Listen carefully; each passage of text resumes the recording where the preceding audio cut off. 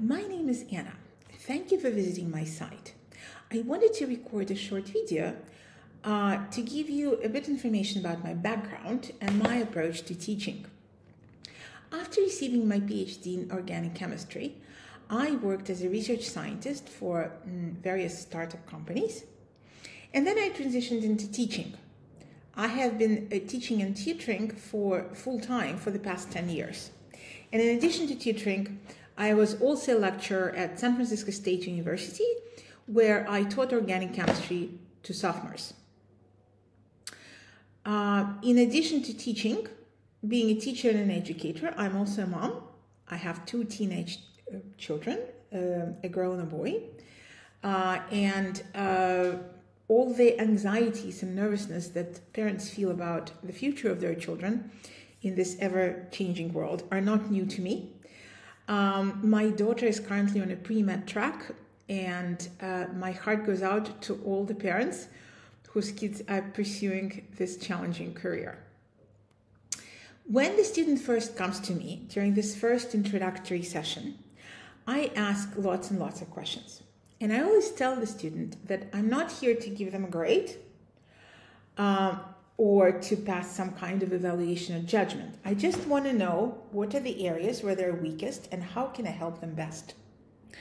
I tell them that they should treat me as a doctor who is just trying to establish a diagnosis. But I'm also trying to achieve something more important. I'm trying to create an atmosphere in which the student is comfortable asking questions, no matter how silly or far-fetched they may be.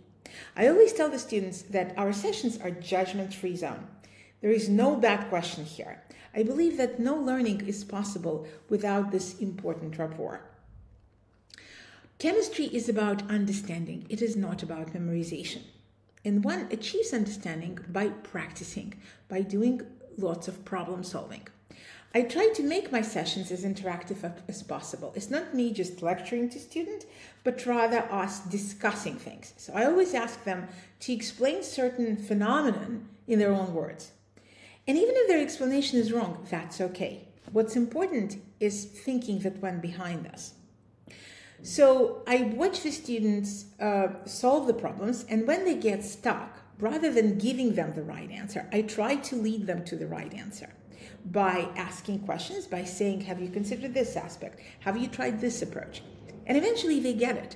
And when they arrive at the right answer themselves, there is this aha moment. I understand this now, and this is priceless to me. It is very satisfying for me to watch my students improve and knowing that I contributed to their academic success. So that's all. Thank you for visiting my site. If you would like to schedule a session or have questions, please drop me a line.